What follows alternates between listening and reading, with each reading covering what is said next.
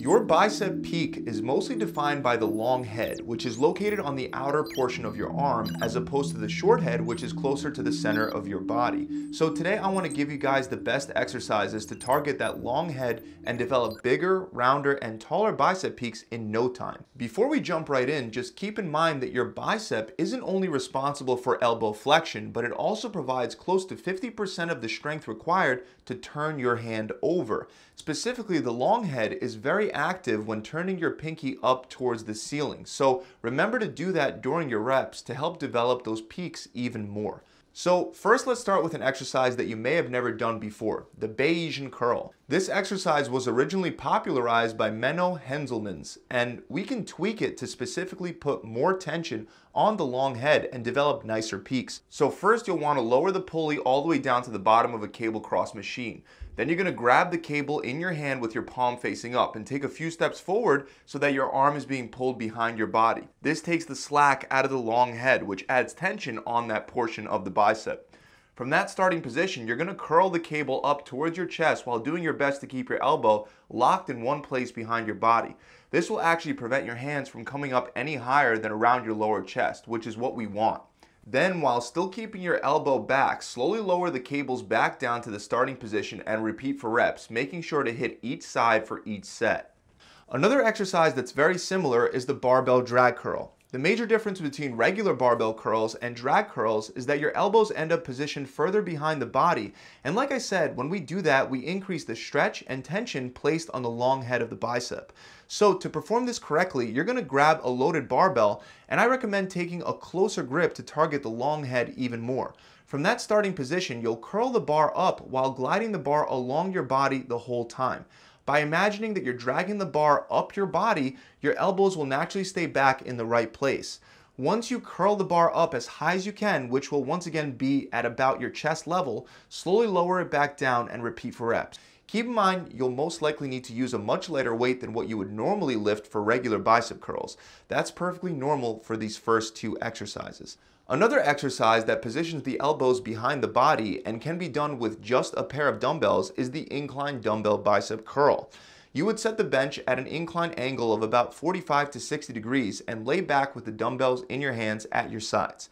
Just by getting into this starting position, your arms will be slightly behind your body automatically, and that'll put the same stretch on that long head. So from that starting position, you're going to curl one dumbbell up towards your shoulder while keeping your elbow close to your body and turning your hand over so that your pinky is pointing up like we talked about. Then slowly lower back down as you switch to the other side and alternate back and forth for reps. Make sure as you're doing this exercise that you're not using your shoulders by driving your elbows forward at the end of the movement to rest. Instead, keep your elbows and upper arms back in the starting position the whole time to ensure that the long head stays stretched. Also, if you'd like, it's always an option to do this exercise by curling both arms at the same time rather than alternating on each rep. Going back to cables, another effective peak builder that you may not know about is the lying cable bicep curl. This is one of the few bicep exercises that make it almost impossible to use momentum, which is an immediate plus. So to begin, you'll position the pulley at the top of a cable cross, attach a bar to the pulley, and place a flat or decline bench under the bar. Then you're going to grab the bar with a close underhanded grip and lay back against the bench with your arms extended straight up. Next, you're going to curl the bar towards your forehead. And right here, you'll notice another big benefit of this exercise. There's no way to rest at the top of the contraction. No matter how close you bring the bar, the tension stays on your biceps.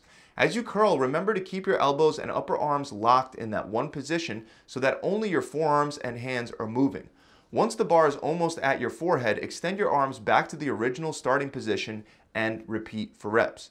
Now, aside from the long head, another muscle that contributes to the appearance of your bicep peak is the brachialis, which sits behind that long head and can actually help push your bicep peak higher as the brachialis gets developed more and more. That's why we're going to throw in alternating cross-body dumbbell curls for that brachialis. So first you're going to grab two dumbbells and hold them in a neutral position at your sides. Before doing anything, you'll want to lean slightly forward to help take your shoulder out of the movement and to put more constant tension on the brachialis. Then you're going to curl the dumbbell up and across your body, aiming to bring the dumbbell up to your opposite pec. Then slowly lower the dumbbell back down, and as you're bringing it down, repeat the same thing on the other side, going back and forth for reps. Next, let's talk about one of the best compound exercises for your bicep peaks, narrow grip chin-ups. Chin-ups are a little different than pull-ups because your hands will be supinated, which means your palms will be facing towards you rather than away from you. Also, your hands will typically be closer together during chin-ups than with pull-ups, and that's especially true with this narrow variation. So grab the pull-up bar with your hands closer than shoulder width apart, then hang straight down before pulling yourself all the way up until your chin clears the top of the pull-up bar. Then slowly lower yourself down and repeat for reps. Pretty simple, but not easy. Keep in mind, if you can't do pull-ups at all right now, you can still develop your biceps with an assisted pull-up machine or by using resistance bands. And over time, you can slowly reduce the amount of assistance you need until you're ready to do these chin-ups completely on your own. The next exercise is the concentration curl, and we can make it target the long head even more by once again focusing on turning your hand over as you curl up. So start by sitting on a flat bench with your legs wide and a dumbbell on the ground in between your feet. Then pick the dumbbell up and pin the area right above your elbow against your inner thigh. Put your other hand on your other knee for support, and this will be your starting position with your arm hanging straight down and your palm facing up. So from there, just curl straight up, leading with your pinky first until the dumbbell is almost touching your chest. Then lower back down, keeping the hand in that same supinated position all the way through, and then repeat for reps. Let's move on to one of the best barbell exercises for adding mass to your bicep peaks, the close grip barbell curl. In general, a closer grip will internally rotate your arms, which helps target the outer head better than a wide grip. So first grab a loaded barbell with your hands positioned narrower than your shoulders. From there, curl the barbell up towards your collarbones while keeping your elbows close to your ribs the whole time. That means no swinging your elbows or hips forward and no flaring your elbows outward either. When you get close to the peak of the contraction, don't bring the bar under your chin and rest. Instead, stop before that point where you lose the tension and lower right back down for your next rep. Another one of my all-time favorites is the preacher curl. And even though this exercise will have your elbows in front of your body rather than behind, by taking a closer grip and internally rotating the arms, we can still effectively hit the long head. Preacher curls are also very good at developing your biceps in general because the exercise almost forces you to not use momentum and not cheat, putting all the tension on your biceps. So you're going to stand over the preacher curl and grab your loaded easy bar with a close grip and your palms facing up. Make sure you slide your elbows down the pad so that your armpits are almost completely touching the angled edge at the top of the pad. Then simply curl the easy bar as if you're aiming to bring it to your collarbones, but once again stop a few inches in front to maintain that tension. Then you're going to lower pretty much all the way back down. Just make sure that you don't hyperextend your elbows at the bottom. So even after you lower the bar all the way down, you still want to keep tension in your biceps and you want to keep a slight bend in your elbows before you curl back up.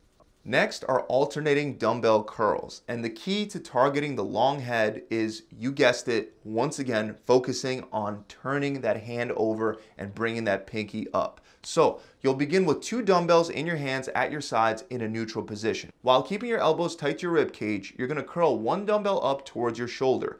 As you do this, turn that hand from a neutral position to a supinated position. Make sure your elbow doesn't flare forward at the top of the movement, as that will give you an opportunity to rest between every rep.